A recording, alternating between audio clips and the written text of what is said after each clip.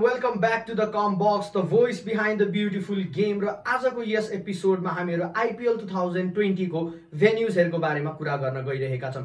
IPL 2020 इन्डियाबाट UAE मा खेल्न गए पश्चात धेरै प्रश्नहरु उठेको छ सबैको मनमा कि IPL को ग्राउन्डहरु कस्तो हुनेछ, पिच कन्डिसन कस्तो हुनेछ भनेर।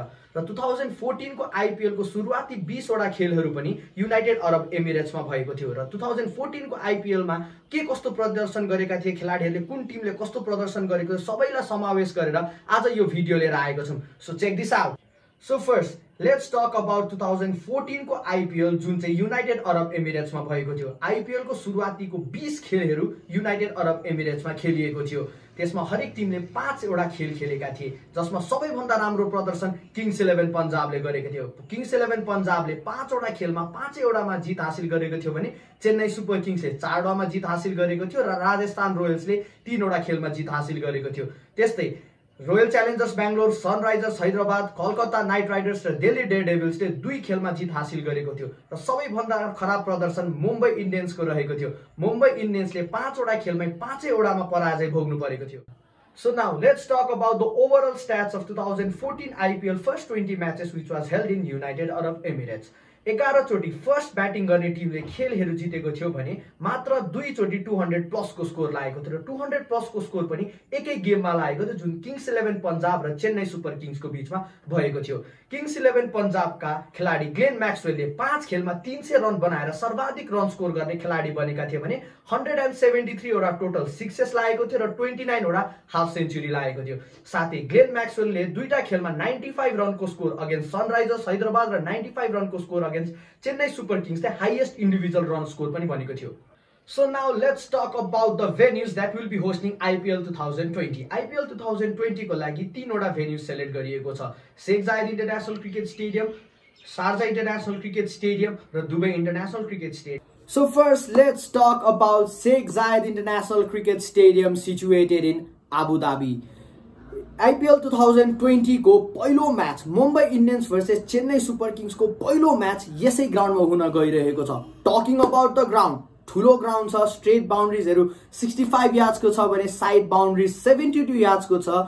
Talking about the pitch, brownish tint pitch definitely can be called as a batting paradise. Flat batting wicket छ, ग्रीन ग्रासको मात्रा एकदमै कम छ यो ग्राउन्डमा, जसले गर्दाखेरि it can be called as a decent bowling wicket for medium pacers as compare to Sharjah. स्पिनर्सहरुलाई एकदमै नै मद्दत पुग्ने छ यो ग्राउन्डमा, किनभने wicket is a bit on the slower side. पाकिस्तानले जब आफ्नो इन्टरनेशनल गेमहरु खेल्छ त्यतिखेर विकेटहरु एकदमै नै स्लो बनाइएको हुन्छ, तर इफ यु लुक एट 2018-19 को पाकिस्तान सुपर लिग मिडियम पेसर्सहरुलाई पनि एउटा राम्रो असिस्ट गरेको थियो यो विकेटले। डे नाइट म्याचेसहरु भएको कारणले गर्दा सम्भवतः team winning the toss first would choose to ball first because of the due factor coming into play in second half of the game.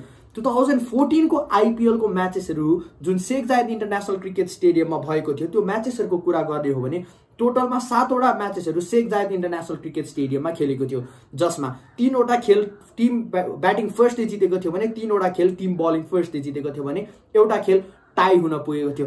Talking about 100% win ratio, Rajasthan royals and Kings 11 Punjab has 100% win ratio in this ground.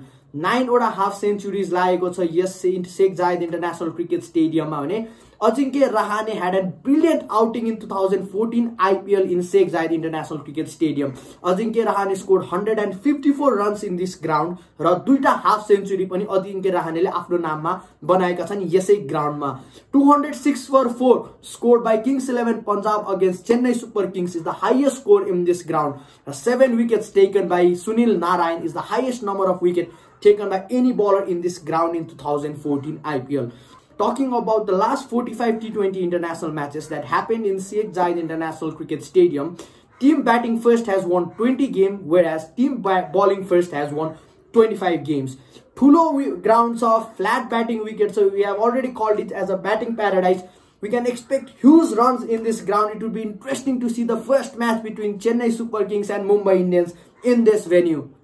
So now let's talk about another venue for IPL 2020, that is Dubai International Cricket Stadium. A beautiful stadium, Dubai International Cricket Stadium.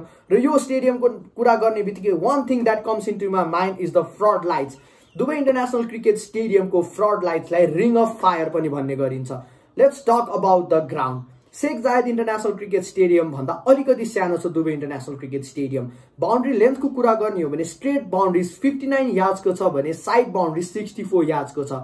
Talking about the pitch, brownish tins pitch छ, definitely easy for batting र will be helpful for the spinners because of the bare patches present in the pitch. 2014 को IPL को stats हामीले हेर्यौं भने यस ग्राउन्डमा total 7 वटा खेल भएको थियो, जसमा team बैटिङ first has won 3 games whereas team bowling first has won 4 games.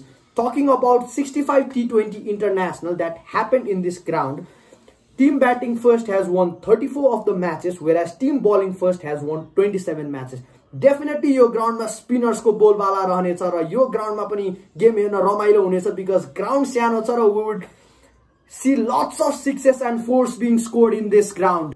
So now let's talk about the last venue for IPL 2020, that is the iconic Sharjah International Cricket Ground. Sharjah International Cricket Ground को कुरा गर्ने हो भने शेख जायद international cricket stadium र Dubai international cricket stadium भन्दा अलिकति सानो छ शारजा इन्टरनेशनल क्रिकेट स्टेडियमको ग्राउन्ड. र शारजा इन्टरनेशनल क्रिकेट स्टेडियमको पिचलाई हामीले हेर्यौं भने डेफिनेटली फेभरेबल फर स्पिनर्स, किन भन्दाखेरि यस पिचमा त्यति बाउन्स जेनेरेट हुँदैन र मिडियम पेसर्सहरुलाई त्यो एक्स्ट्रा पेसको लागि र बाउन्सको लागि चाहिँ मेहनत गर्नुपर्ने हुन्छ किनभने wicket is a bit on the slower side.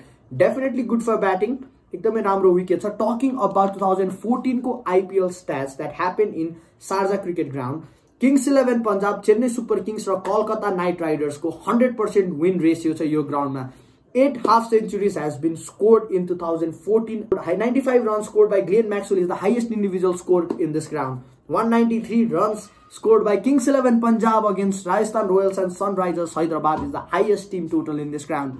Spin attack राम्रो भएको टिमको definitely an edge छ यो ग्राउन्डमा. According to Dean Jones, the former Australian player जसले मिडल इस्टमा भएको T20 हरुलाई नजिकबाट निहालेका छन् र पाकिस्तान सुपर लिगको कोच पनि भइसकेका छन् भने PSL मा कमेन्ट्री पनि गरिसकेका डिन जोन्सले के भनेका छन् भन्दाखेरि जुन टिमको ब्याट्सम्यानहरुले चाहिँ स्पिनलाई राम्रोसँग खेल्न सक्छन् यो IPL 2020 मा त्यो ब्याट्सम्यानहरुलाई त एज छ. According to dean Johns in the recent interview given in the Hindustan times, he said that it is all about bowling and handling the spin well, so it comes down to who plays the spin better.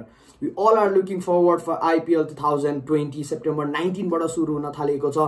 First game is between Mumbai and Chennai, and I am a huge fan of Chennai Super Kings. I am supporting Chennai Super Kings. Which team are you guys supporting? Please do write in the comment below. Keep loving and supporting the Comm Box. Thank you.